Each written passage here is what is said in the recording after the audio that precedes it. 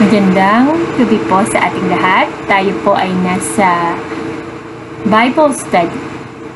Ako po si Ptra Theresa ng Christ the Answer City sa East Church, Katmon, Malapot. Tayo po ay manalangin.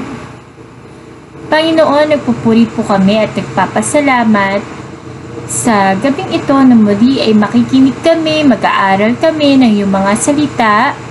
Nawa o Diyos, pagpalain mo mga salitang ito na aming pag-aaralan. Ikaw ang manguna sa amin upang kami ay lumago, tumibay sa aming buhay pananampalataya. We welcome you, Holy Spirit, right now. And this is our prayer in Jesus' name. Amen. Tayo po ay nasa pag-aaral at ang ating pong pag-aaral ay ating pong pinamagatan na partner in life, husband and wife. Ako po ay isa ng ina, meron na po akong asawa at ang asawa ko po ay si Pastor Mike. Yun po ay aking desire sa puso ko na ako po ay magkaroon ng asawa na pastor at ang desire ko rin po ay magkaroon ako kahit dun pa po na ako ay bata pa. Ang aking pong hinihiling ay magkaroon po ng minamahal na Kristiyano. Actually, kalimitan po sa mga minahal ko ay Kristiyano po talaga. Okay po? So, tayo po ay kasama po yan, mga kapatid. Kung kayo po ay single, kung kayo po ay Kristiyano, isa po yan sa panuntunan na sinasabi ng Biblia. Tayo po ay hindi lamang po tagapakinig, kundi tayo po ay tagasunod ng sinasabi ng Biblia na ang sinasabi niya po ay do not equally yoke to unbeliever. Huwag tayong makipamatok sa di mananampalataya. Kaya nga po,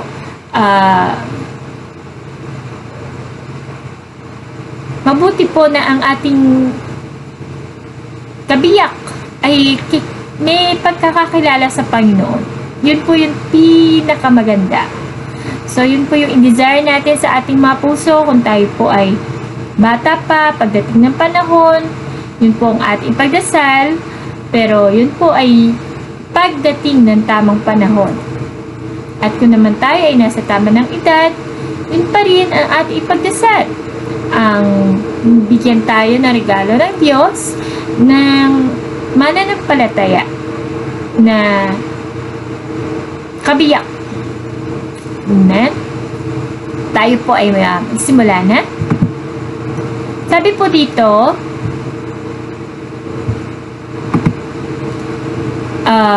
what is a husband?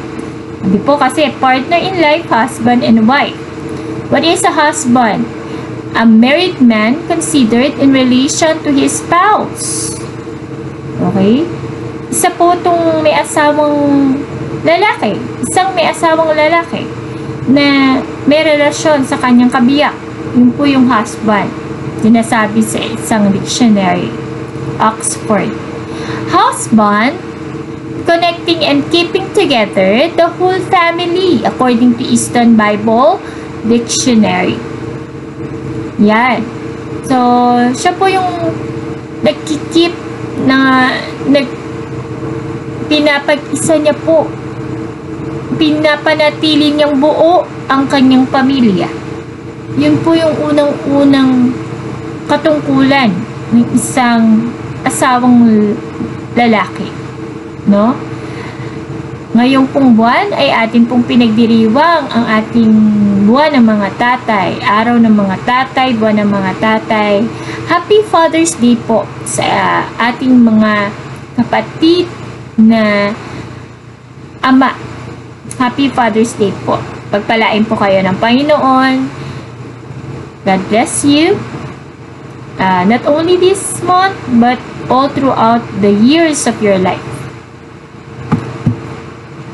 Sabi po sa International Standard Bible Encyclopedia, in the Hebrew household, the husband and father was the chief personage of an institution, which was regarded as more than social organism.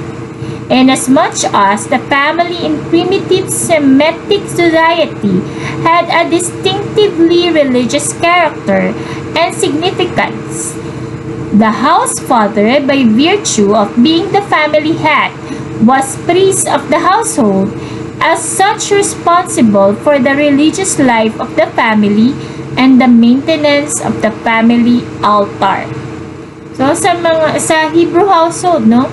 Sa pamilyang Hebreo, ang asawang lalaki at ama ay pinakapuno ng institusyon. No? Sabi nga mula kay Abraham, kay Amang Abraham, lumaki yung institusyon. Lumaki yung society, yung social group. Lumaki or social organism. No? Nanggaling lang po unang-una kay Amang Abraham, no? Siya po ay ang ating father, no? Father of many nation po siya. So ang father po, ang unang-una niyang dapat gawin ay maging priest of the household, no? Siya yung nag-aakay ng pamilya sa Diyos, no? Mga anak, tayo ay manalangin. Mga anak, tayo ay magbasa ng Biblia. Ito na ang panahon ng pagpupuri natin. Tayo ay mag-aral ng salita ng Diyos, no? Yun po yung unang-unang ginagawa niya. Yan po yung talagang dapat ginagawa ng mga tatay.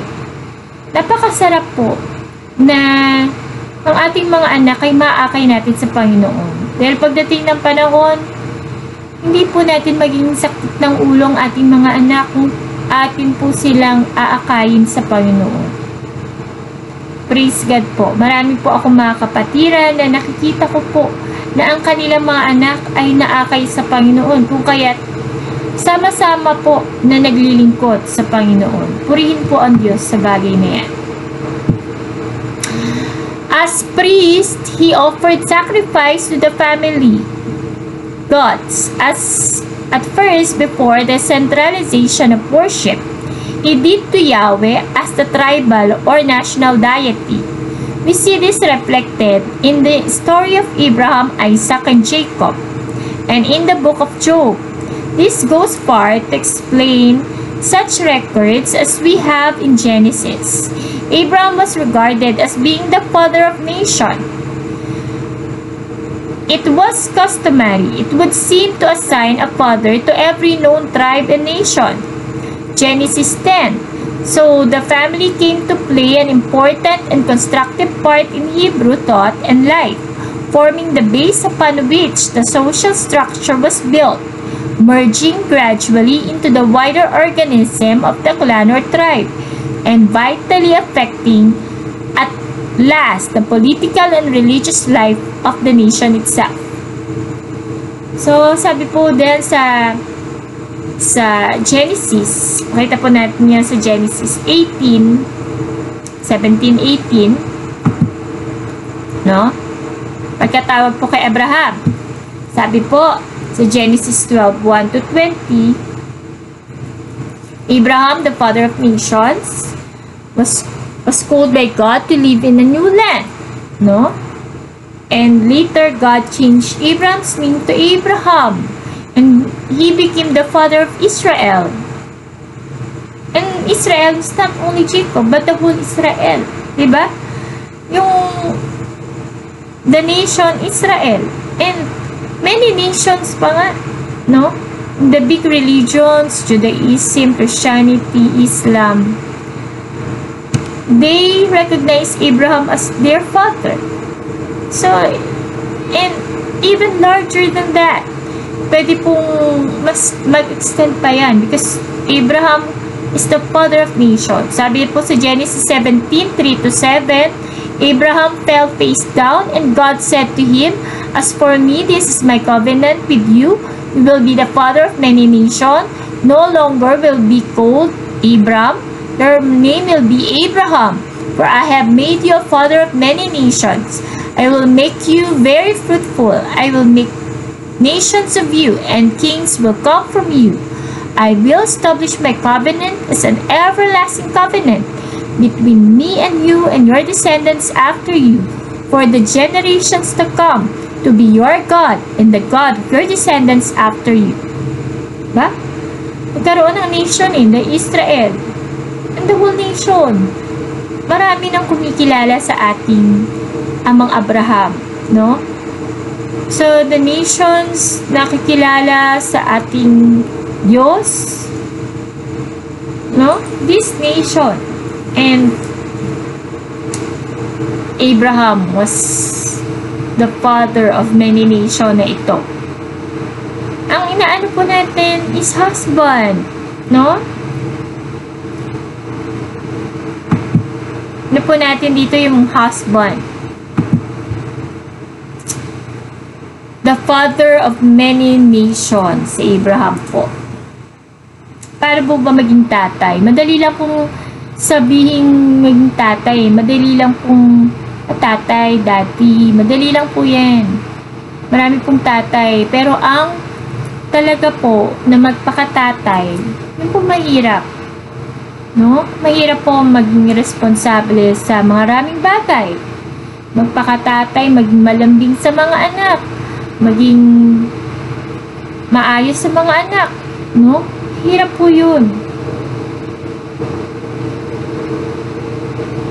Pero praise God po, kapag tayo ay nakatagpo ng Kristiyanong tatay, asawa, malalaman po natin na wow po yun.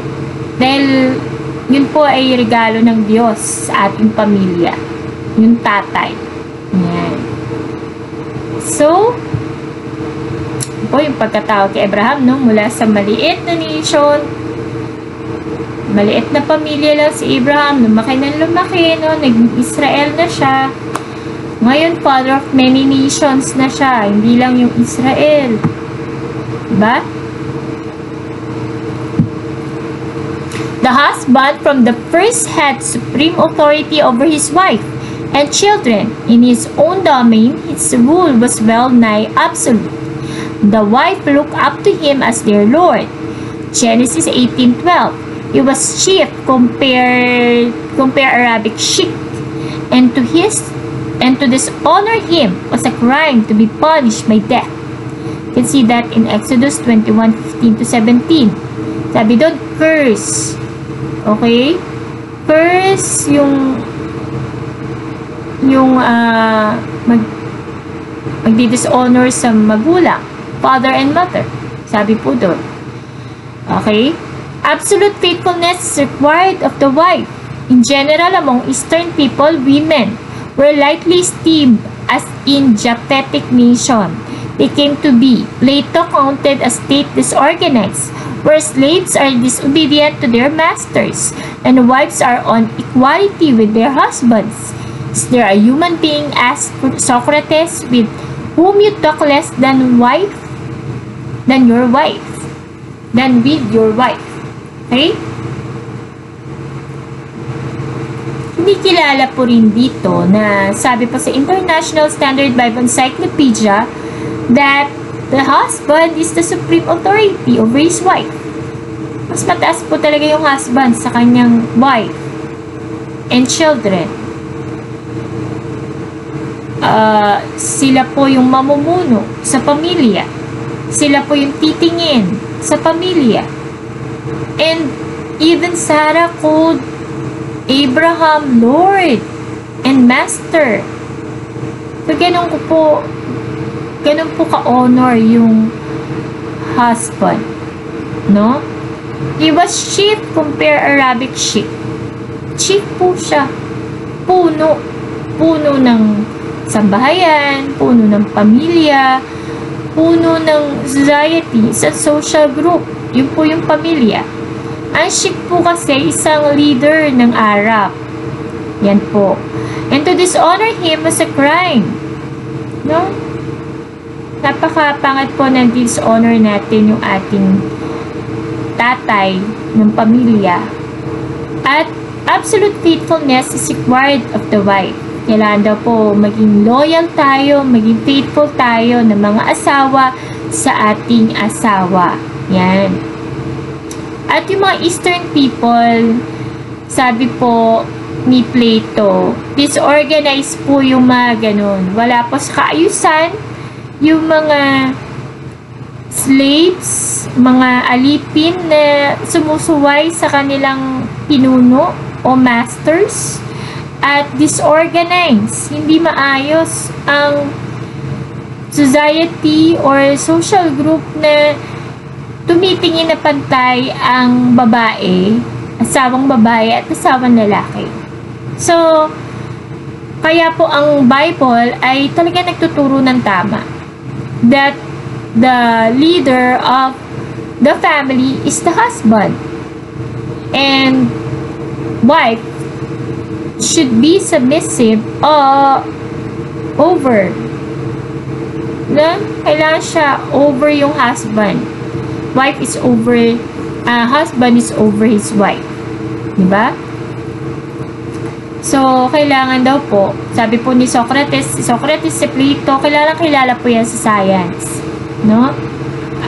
Ako po ay sa science teacher. Please get po sa aking profession. Sabi po ni Socrates, sino daw po ang mas kakausapin natin? Dapat po ang mas kakausapin natin yung ating kabiyak. Wala na pong iba na higit pa na dapat nating kausapin. But from the first, among the Hebrews, the ideal husband trained his household in the way they should go religiously, as well as instructed them in the traditions of the family, the tribe, and the nation. It was due to this, in part at least, that in spite of the discords and evil incidents to polygamy, the Hebrew household was nursery of virtue and piety to an unusual degree and became a genuine anticipation of the ideal realized later in the Christian home. Basahin po natin yung sinasabi nila, no? Kasi po sa Jewish tradition, medyo may polygamy na po, no? Pero tayo po mga Kristiyano at sa Pilipinas, naniniwala po tayo sa isang kabiyak lang. Isang asawang lalaki at isang asawang babae. So, dun po tayo naniniwala. Basahin po natin yung mga supporting verses.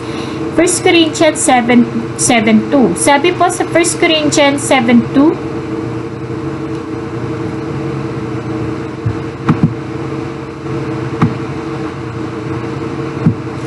but since sexual immorality is occurring, each man should have sexual relation with his own wife and each woman with her own husband.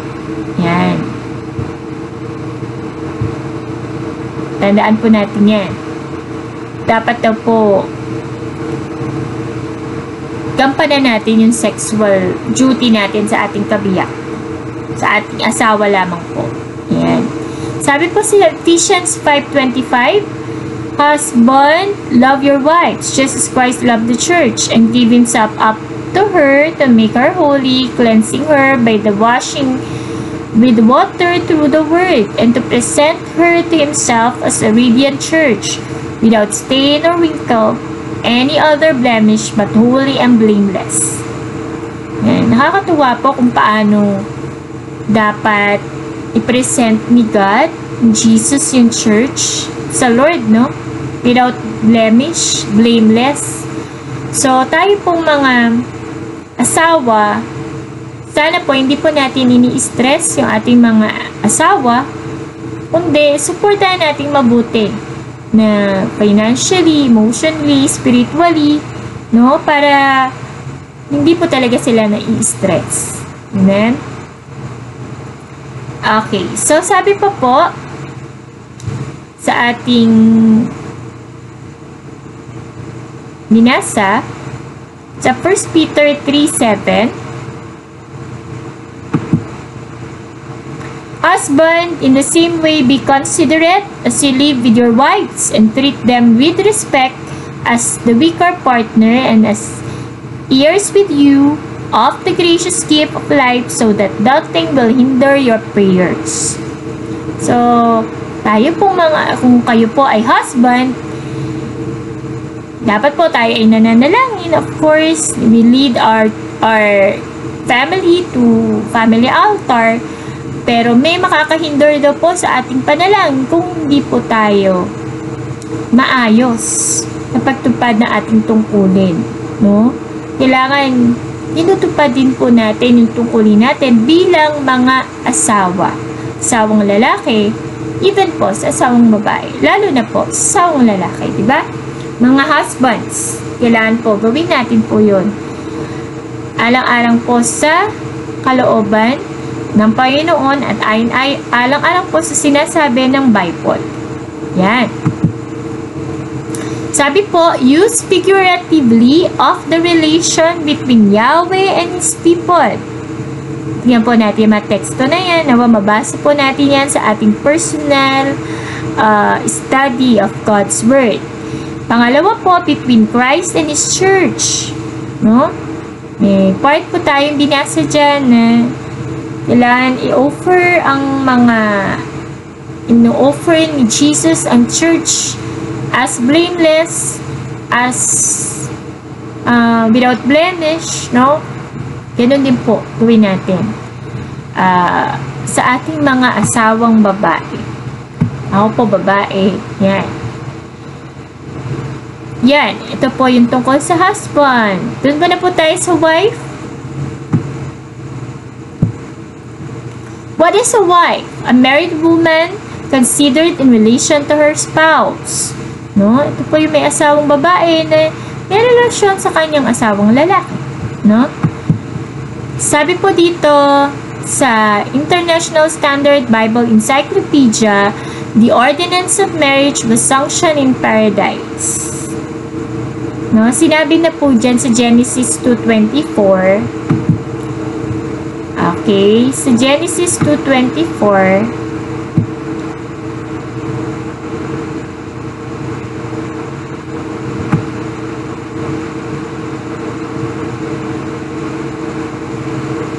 that is why a man leaves his father and mother and is united to his wife, and they become one flesh. No? Kita po natin, iniwan ng lalaki at babae ang kanilang sariling dating pamilya at sila ay naging isa, nagsama na sila. No? Because they are no longer two but one. No? And that is ginawa na Lord yun eh. Genesis pa lang 2:24. Yun po yung ordinance of marriage. At yung ordinance na yun, monogamy po ang ating sinusunod. Monogamy. Na ano po ba yung monogamy? Isang lalaki, isang babae. Sila lang po all throughout their life. Diba? Kung buhay pa, kung patay na, syempre wala na tayo sa legal na kasunduan. Diba? Yan. Yun po yung law na monogamy was the original law under which a man lived. No? Sabi po sa biblical definition of a wife, the first biblical reference to a wife is found in Genesis 2:21-25. Partly nabasa po natin yan, yung 24. When God made a woman from Adam's rib, here the concept of a one-flesh relationship in marriage established. Kasi po, yung si Eva, kinuha siya sa rib ni Adam. So, isa lang silang flesh. Hindi sila different flesh. The Hebrew word for a wife is ish. Isho, which is the feminine form of ish, which means husband. So, ang ish po, husband. Pero ang isyo, wife na. Conceptually, as the woman was an extension from man, a word for wife is also an extension of the word for man. So, woman, extension po siya ng word ng man, woman. Likewise, the English word woman denotes a man with a womb. So, ang woman po pala is a man with a womb. Siya yung lalaking may matres. Yun po yung sinasabi niya. In the Greek, the word for wife is gyne, which is from the root gynomai. This is the same root as the word gynecology, which is the study of a woman or female. No? Sa Greek, ang wife po is gyne. Ang root word niya is gynomai. Okay, kaya po pag may gynecology, ito po yung pag-aaral ng mga babae. Okay? Ito po, ano pa po? Meron po tayong mga role of a wife. Ano po yung role ng wife? Sabi po sa Proverbs 31:10-31. Mabasahin ko po. A wife of noble character po yun. A wife of noble character who can find. She is worth far more than rubies. Her husband is full confidence in her and lacks nothing of value. She brings him good, not harm, all the days of her life.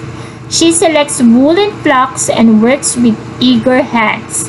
She is like the merchant ships bringing her food from afar. She gets up while it is still night.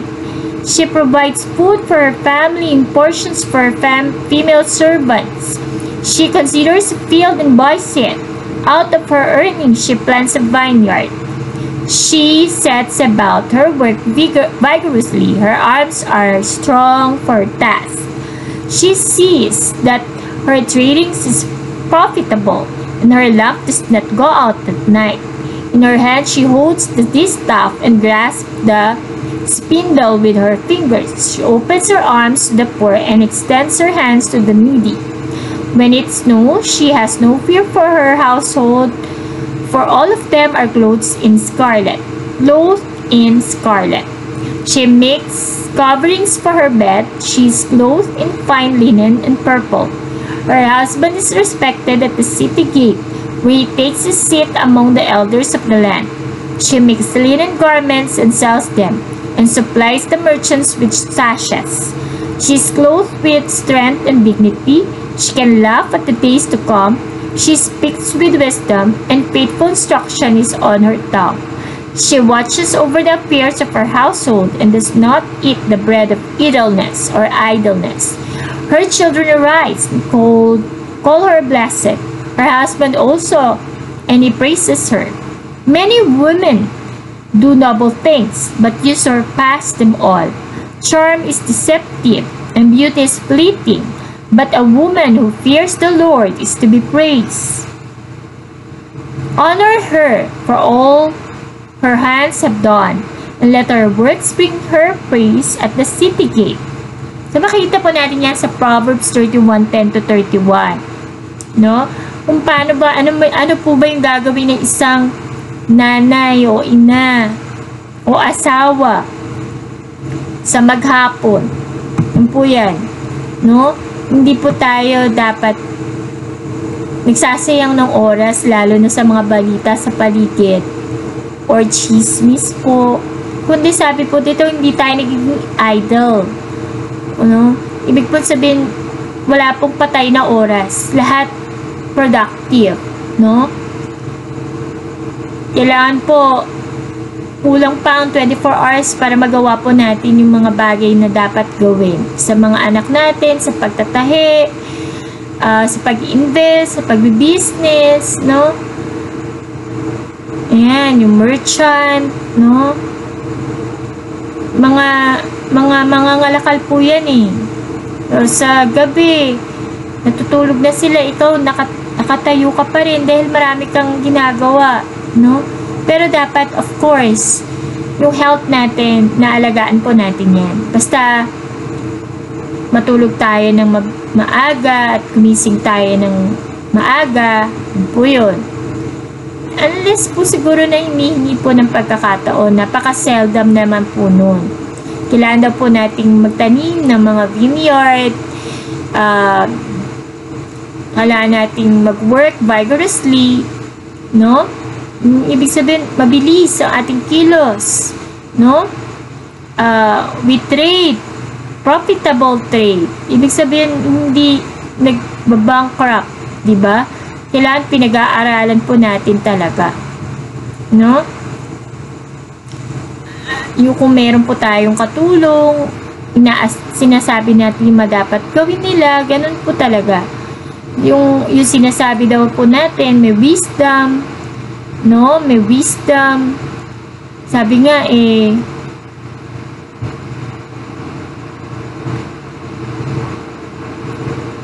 she can laugh at the days to come, no?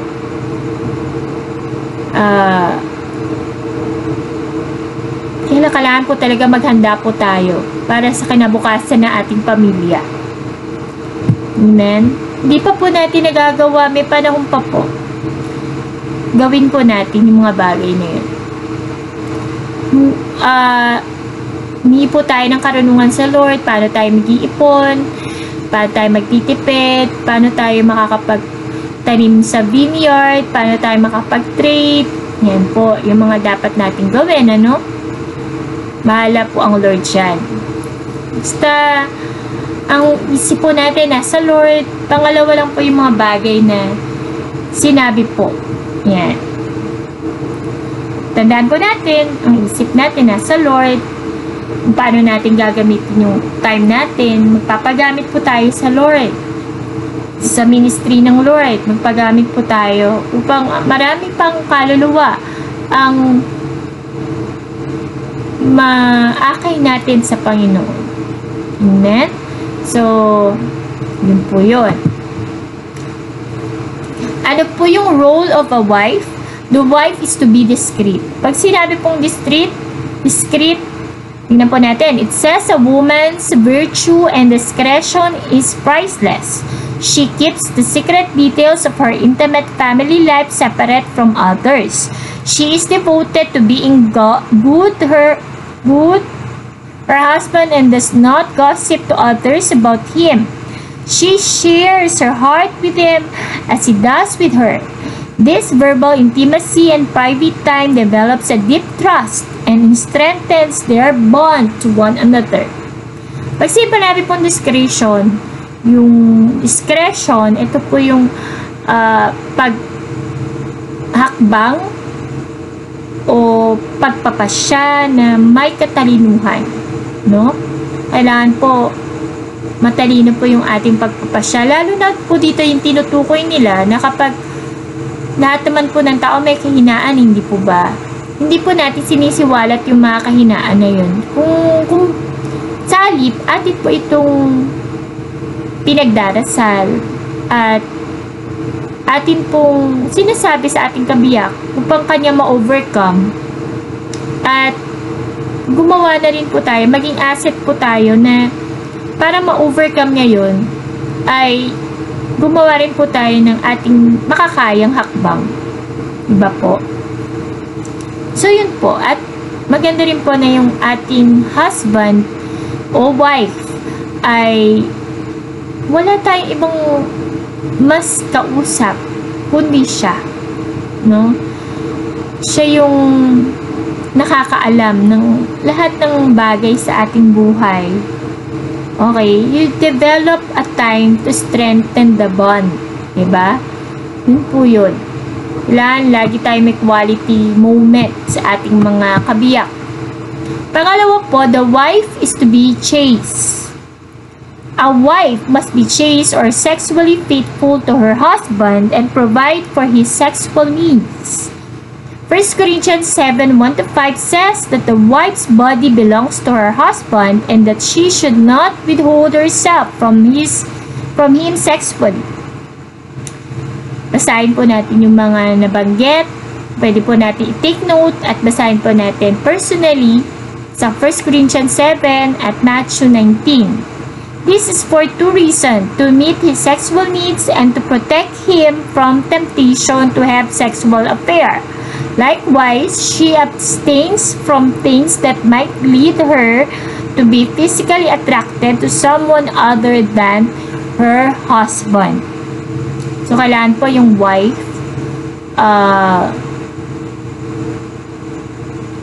to be chaste. Pag sinabi pong chaste,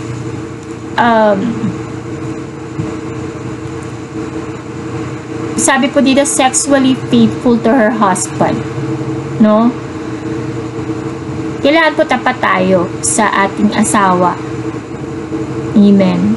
Kasi, huli po yung ating katawan. So, huli po siya. Kailangan po, nilalaan po siya para sa ating asawa. Kung tayo ay may asawa. Kaya yung pong ating katawan ay para po sa ating asawa. Hindi na po natin yung pag-aari. Kundi yan ay pag-aari na rin ng ating asawa. Yan. Kaya kung may pangangailangan po siya, kailangan po i-supply po natin. Dahil hindi na po tayo dalawa, kundi iisa na po tayo. Pangangailangan na rin po natin yun, kumbaga. Hindi niya lang pangangailangan, kundi pangangailangan din natin. Pareho na po. Pangatlo po, the wife is to be the keeper of the home. Sabi po sa Genesis 1, God gave mankind dominion over all living things on the earth, which includes the husband's dominion over his household. However, the wife has the role of keeping or managing the household as the sub-dominion. This requires a wife to submit to her husband's leadership, not in a way that is demeaning, but is in sync with supporting one another as believers. Yan ba? Mababanggit po natin dito kung ano po yung mga sinasabing keeper of the home. Keeping of the home includes normal household duties such as cooking, cleaning, grocery shopping, decorating, and managing household affairs in addition to other things. This is not to say that the husband cannot do any of these things and should not help where needed, but God has given this role to the wife. When a wife keeps a home, it creates an environment to which her husband can come home and share time with his wife. It also creates an environment where children can be raised with structure and order. Sabi pa po, this helps establish the family dynamic as one that is devoted to loving and supporting each other and establishing a family way of doing things that is in keeping with God's charge of how to raise children and run a home. Ano po din po sinasabi sa Deuteronomy 6:4-9? Sabi po doon, the wife should be the manager of the home, the keeper of the home. Lalo na kung ang babae ay nananatili sa bahay. Ako po kasi ay nagtatrabaho. So, pero I see to it na pag nasa bahay ako, meron akong bagong ginagawa sa bahay namin. Sabihin, iba ko yung ayos, mas pinapaganda ko siya, mas maganda siya sa paningin, ganun po yun. So, mas malinis po siya, dadatnan ko siya ng malinis, iiwanan ko siya ng malinis, ganun po. So, pwede tayo, depende po sa pag-uusap niyan, kung paano po kayo magtutulungan, paano maayos yung bahay. Kasi po kami ng aking asawa, Pastor Mike, ay teamwork po kami. Mas mabilis ko pong natatapos ang mga gawain kapag kami po ay magkasama. So, siya po yung taga-kumpuni. Po, minsan ako nagpipintura, minsan siya. So, ganun po. So, siya po yung taga-kumpuni kung ano yung mga may aayusin sa electricity, sa mga pupukpukin o kung ano man. So, nasa atin po yun. Dapat po tayo ay keeper of the home. No? Para maganda yung bahay, ay yung kalalakihan ng mga anak natin, maganda, no? Yun po. So, ganun po yung sinasabi dun sa Proverbs 31:10 to 31. No, hindi po yung idle yung ating mga kamay, lalo na kung may lakas po tayo, di ba? Ako po, galing ako sa sakit o karamdaman last year, 1 year na po, no? Pero praise God na dinugtungan ng Diyos sa aking buhay, at praise God na marami na po akong nagagawa ngayon uli. Praise God po. No, habang tayo ay malakas, gumawa po tayo ng buong husay. Amen? Sabi po sa number 4, the wife is to be spiritually minded. Although the husband must provide for the wife's spiritual needs, she must develop a close relationship with Jesus Christ so that she can model Christ. To model Christ as a wife, she must model Christ as a woman. This is because Christ is the cornerstone and the Word of God is the foundation of all that we say and do. When a wife strives to model Christ, she influences her husband with her godly behavior as she fulfills her role motivated by her love of Christ. She demonstrated reverence for her husband and sets a Christ-like example for her children. No? Bagamat ang husband daw po ang leader na dapat manguna sa family altar, sa religious activities, sa religious practices, sa prayers, sa pagbabasa ng Bible, sa pagpunta sa church, sa pagtitithes. Yan yung mga dapat na gawin. Sa pag-evangelize, sila yung dapat manguna. Pero ang wife daw po, dapat po i-model niya si Kristo. Tayo po mga taga-sunod ni Kristo, dapat little Christ po tayo talaga, Christian, na i-model po natin si Kristo. Sinabi po sa Proverbs 31:10 to 31 kung paano po maging mabuting wife, hindi po ba? Kaya, model po natin sa kaya natin yung bagay na sinasabi sa Proverbs 31. Amen? Ako po ay personally natutuwa sa aking ina. Dahil po ang aking ina ay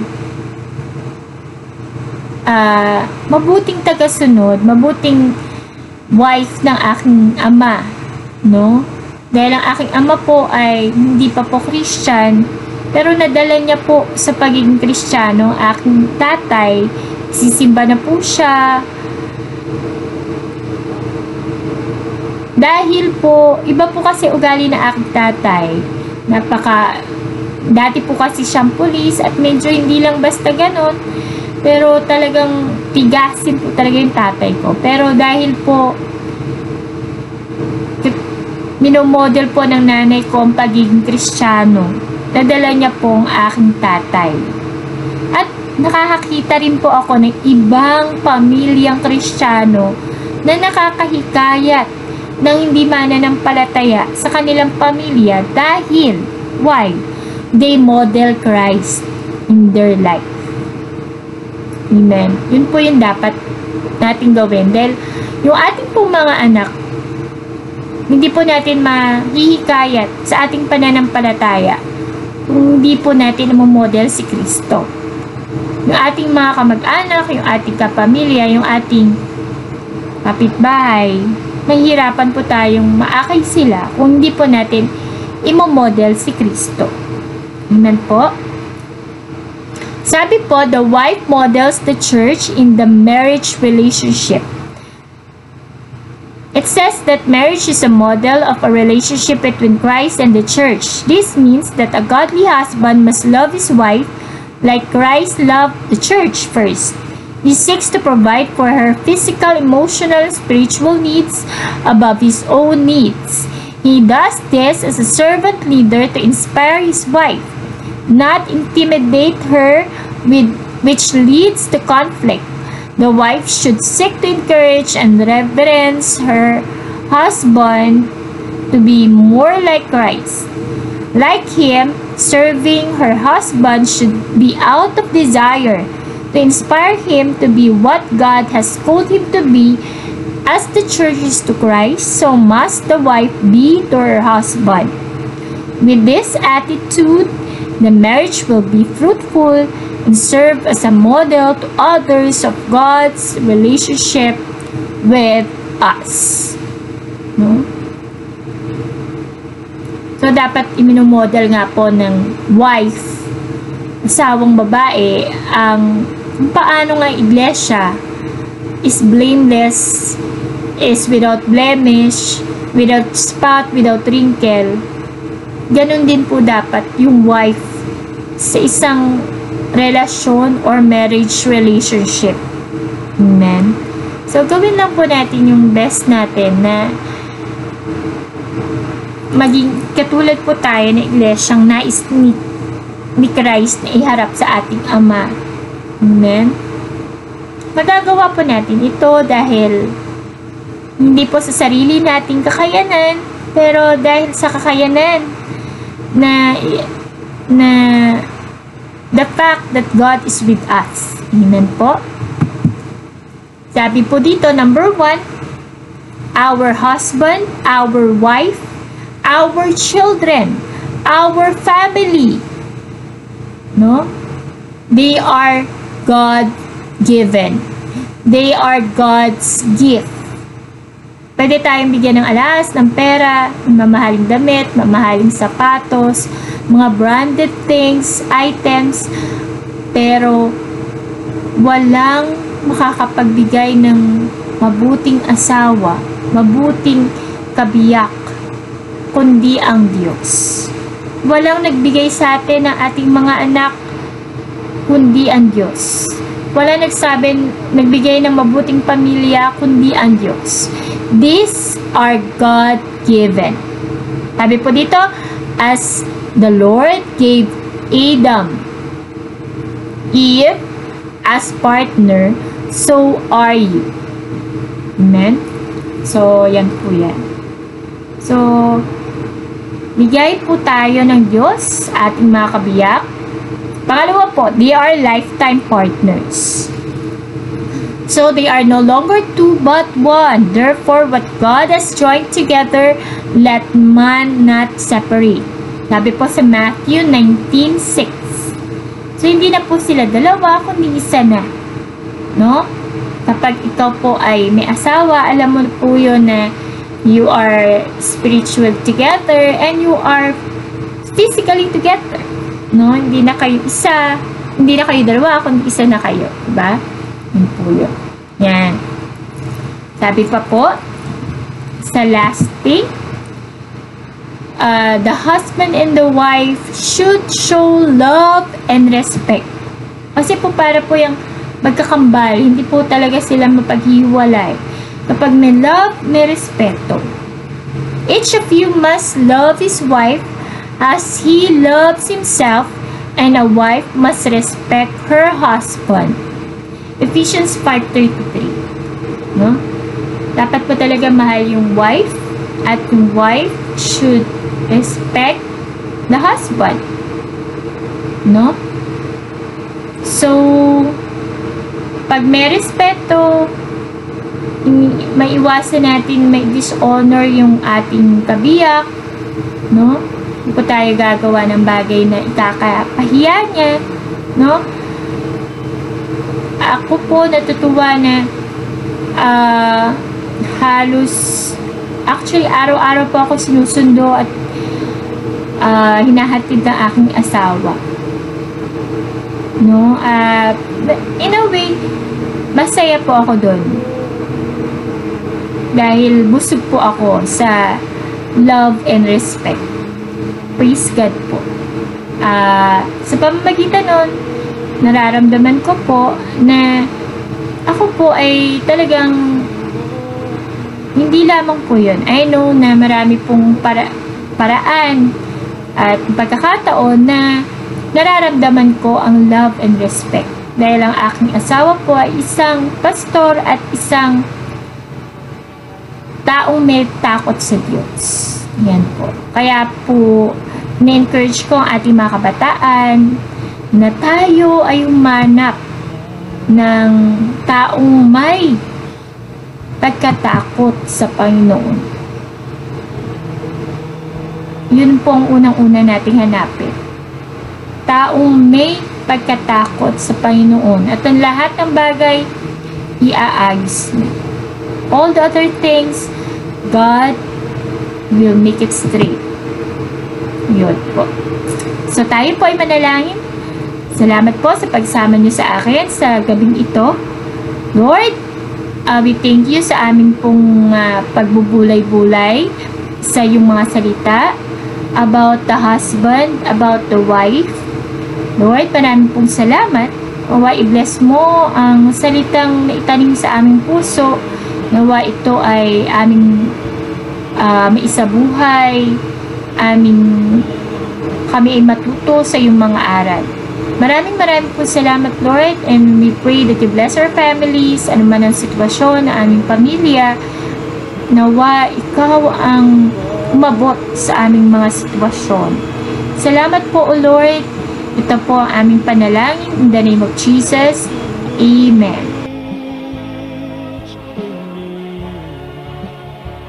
Help me, Lord.